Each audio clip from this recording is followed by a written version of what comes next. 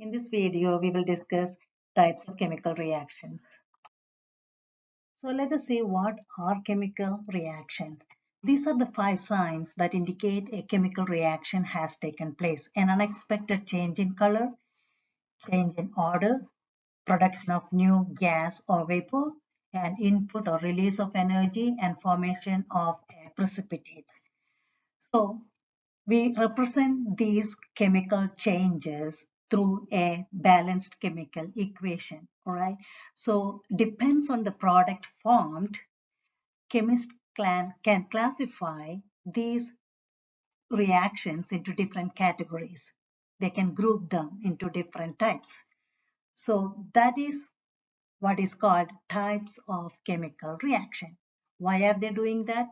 Because it helps chemists to predict the product of an unknown but similar chemical reaction. Just like weather experts use patterns to predict dangerous storm so people can get their families to stay safe, right? Similarly, chemists can actually classify the different types of reactions and they can predict the product if they classify the chemical reaction into different types. That's the reason we are learning the different types of chemical reactions. So let us see the first one, how they are classifying. The first one is called the synthesis reaction. So it is combining from two or three different chemicals. The second one is called decomposition reaction. That means single thing changes to different products. The third one is combustion reaction, that is just burning. And the fourth one is single displacement reaction. Under single displacement reaction, we will learn a different category which is called oxidation reduction reaction or redox reaction.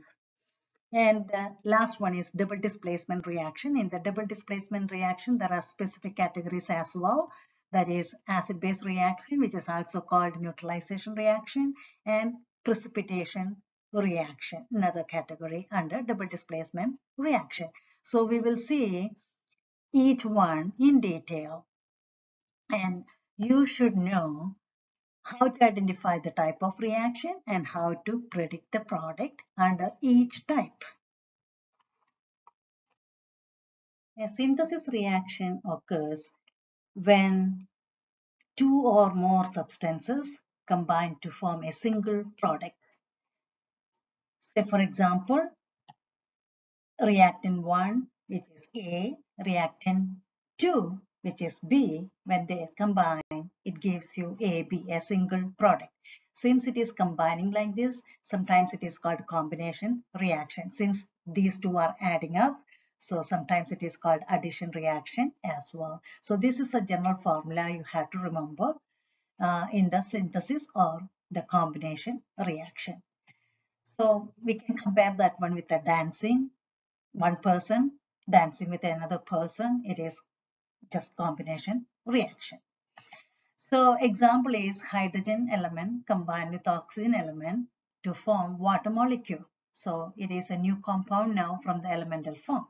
So that is A plus B gives you AB, and then you can balance it out. Another example is carbon plus oxygen gives you carbon dioxide. So these types of reaction, we call it as synthesis reaction. So now synthesis reaction, how can we see in particle view? So let us take an example of magnesium ribbon, which is in the ribbon form, which is solid, and it burns easily with a Bunsen burner, and it combines with the oxygen from the atmosphere. So we can represent magnesium ribbon by touching spheres like this because it is orderly arranged in solid. The particles are orderly arranged in solid. And oxygen is a gas, so the particles are far apart. And oxygen is diatomic. Diatomic means two atoms combined to form a molecule. That is why the subscript 2 here. So that's why it is shown two small little spheres here. So when these spheres, that is oxygen representation, combines with the magnesium, it is shown here. It's not necessary to show in the particle diagram, but this is what is happening. So after formation of magnesium oxide, that is once it is burning, it will form a ash, that white powder, that is magnesium oxide, that is also again solid in state. So this combination shows like this: magnesium, one magnesium and one oxygen alternate. We can show in particle diagram. It is touching each other because it is solid. So why is it 1:1 ratio? Because magnesium is in the second group, so it has a charge of 2 positive, and oxygen is in the 16th group, so it has a charge of 2 negative. So when you write the ionic compound MgO, the charges will cancel out to make a neutral compound. So it is MgO, again solid. So you can write the equation, the complete equation, to show what is happening in this process. 2Mg, which is solid, combines with oxygen, which is in gaseous form from the atmosphere, right? And it gives you 2MgO, which is solid. So we will put a S in parenthesis to show that it is solid state. So G is for gaseous state, S again solid state, and then we can balance by putting coefficient 2. So that equation represents the whole process. So this type of equation is, a reaction is synthesis, because magnesium oxide synthesized from magnesium and oxygen. So now let us see more examples here. If you look at these examples, you will find the pattern of forming one single product from reactants. So you can see that pattern. So iron combines with oxygen to form iron oxide, and we can represent the state of matter in parentheses like this. So S means solid, G means gas, L means liquid, and AQ means solution prepared in water, aqueous. Okay. Now let us see decomposition reaction. In decomposition reaction, what happens is a single reactant changes into two different products, two or more, but in this case only two. Let us see a little more details about decomposition reaction. So the general formula for decomposition reaction will be AB gives A plus B, just opposite of our synthesis reaction. An example would be decomposition of water. So while passing electricity through water, little acidified water, we will get oxygen in one compartment and hydrogen in another compartment. Why this hydrogen is a little bigger? Because of the balanced chemical equation. You can see that the ratio between hydrogen gas and oxygen is 2:1. So that's the reason. So this is an example of decomposition reaction. You can compare with the dancing people, split it up into A and B. So that is decomposed into two, right? Okay. If you look at these examples, you will find the pattern of forming two or more products from single reactant. So the decomposition of sodium azide is a one decomposition reaction in practical application, which is in the automobile airbag. You can see here sodium azide split it into nitrogen gas. That is what is expanding and protecting the driver here. So that's an example, real life example.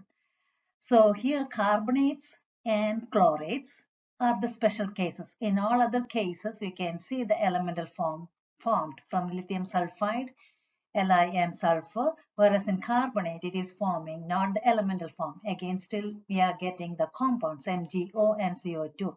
Same thing with the chlorate. We are getting compound and elemental form. So these two are the special cases. In other cases, we are getting elemental form.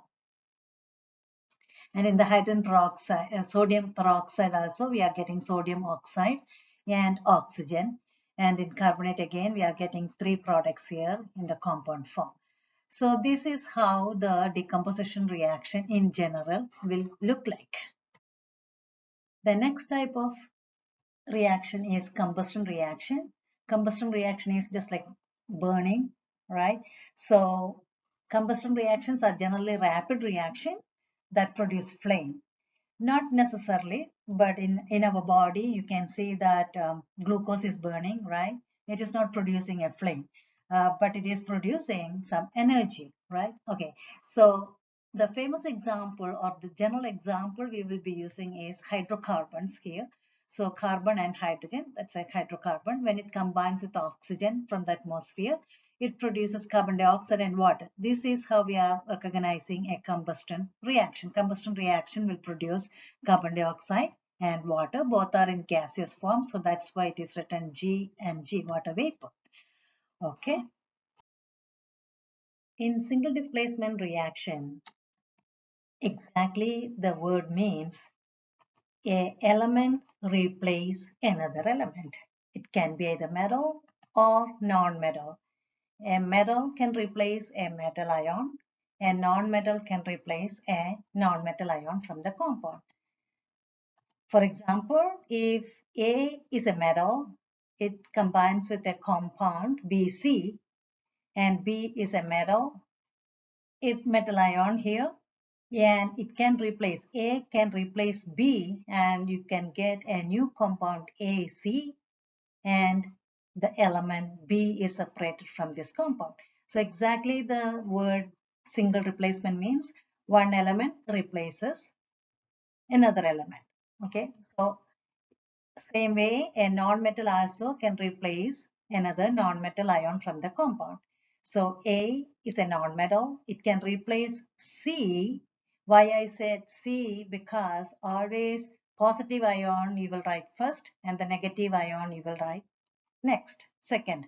So that's why C is a non-metal, and if A is a non-metal, A replace C, and it will form a new compound Ba plus C. Okay, provided this metal and this non-metal which replaces the other one is more reactive than the one already here. We will explain that one in detail in the upcoming slide.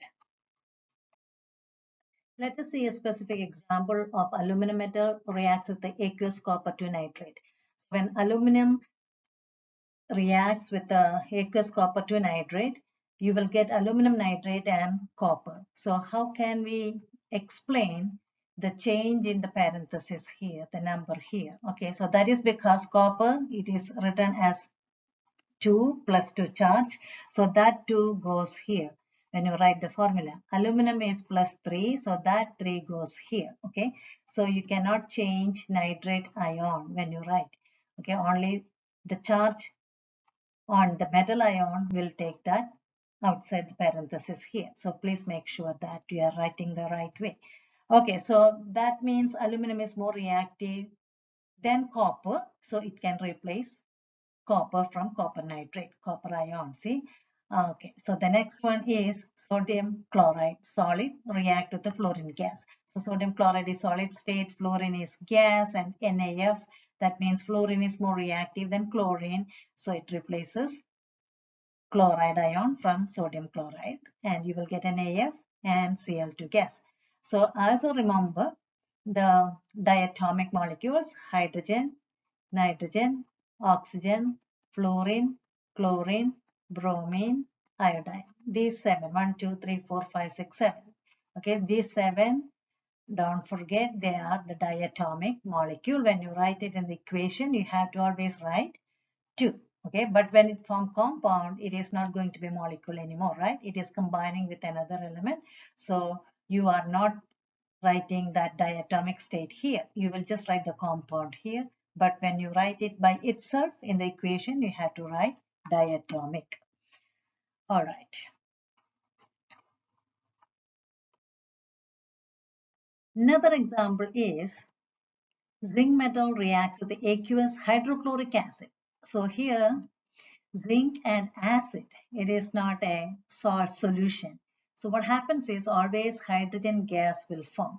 So in general, metal plus acid, so it replaces hydrogen.